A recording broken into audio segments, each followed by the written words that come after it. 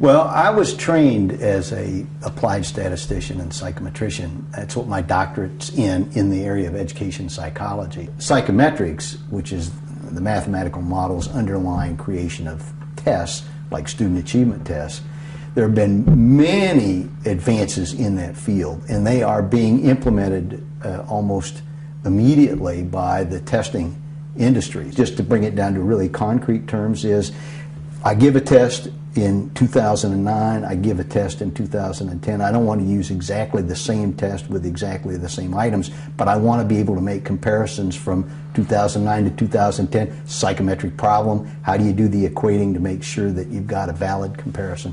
That's just a concrete, practical example of the kind of problems that psychometricians work on and solve. The National Governors Association and the Council of Chief State School Officers got together and came out with standards for every grade K through 12, leading up to the grade 12 standard being readiness for college in those two core subjects. And the U.S. Department of Education has funded 2 multi-state consortia to build new assessment systems aligned with these common core standards. So one question is just what's in the Common Core standards, and how are they alike and different from the state standards we have now? How are they alike and different from the state's tests that we have now? How much change is involved for a state that commits itself to saying, I'm doing the Common Core standards? Is it like a sea change? Is it like tinkering on the edge?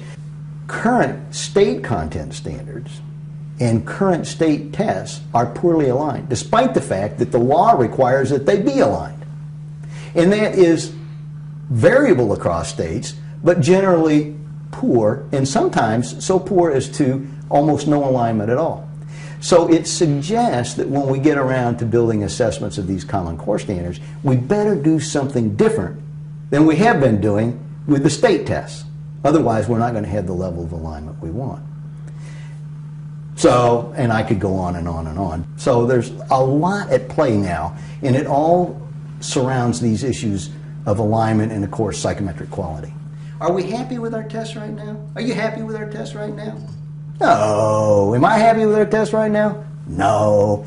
We need to do it the best we possibly can. People who are moving the psychometric solutions to those problems forward are going to play a key role in making sure we have high-quality achievement data. And I'd like to see us have some assessments that are really well-aligned. I actually have just recently invented a procedure for building tests that are, for the length that they are, the number of items, maximally aligned to content standards. I'm very excited about this. I hope it's going to be a big breakthrough for the industry, and I'm hoping that I can get it out and get it in the right hands in time for it maybe to be used in this new generation of student achievement testing.